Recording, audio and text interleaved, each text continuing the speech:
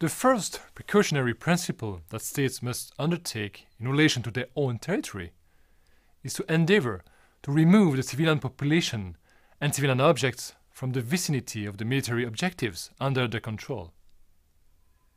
Of course, this process, where possible, must comply with the IHL provisions dealing with the displacement of a civilian population.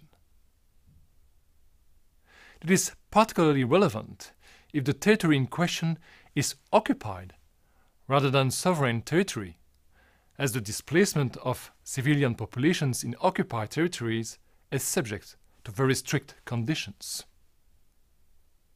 Of course, the removal of immovable objects will hardly be possible. However, when the object is movable, such as a food depot intended for the civilian population, then it should be removed away from military objectives whenever possible.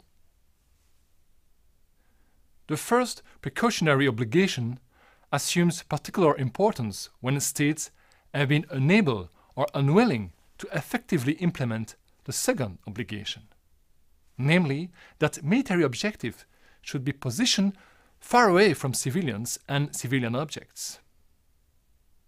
It is indeed not always possible for belligerents to locate military objectives away from the civilian population. For example, in case of sieges, when a party to the conflict is encircled by the adversary in a city, like for example the PLO fighting against Israel in Beirut in 1982, or more recently the Islamic State in Mosul. That party to the conflict may have no other means to launch attacks from the civilian areas that it still controls.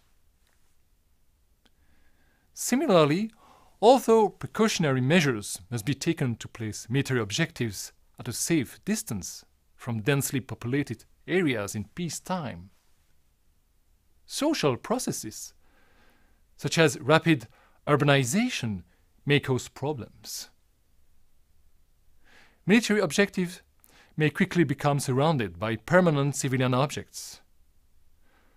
We also know that civilian objects, such as a place of worship, a house, or other dwelling or a school, may become military objectives if they are used for military purposes. However, it may be more feasible to locate military objectives away from the civilians and civilian objects, when that military objective is movable. In that regard, the placement of troops, equipment, or transports in densely populated areas should be avoided.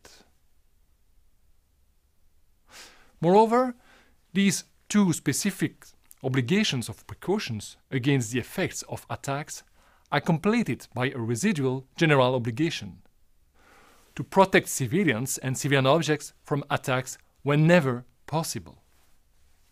This includes, according to the RCRC's study on customary IHL, the construction of shelters, digging of trenches, distribution of information and warnings, withdrawal of the civilian population to safe places, direction of traffic, guarding of civilian property, and the mobilization of civil defense organizations.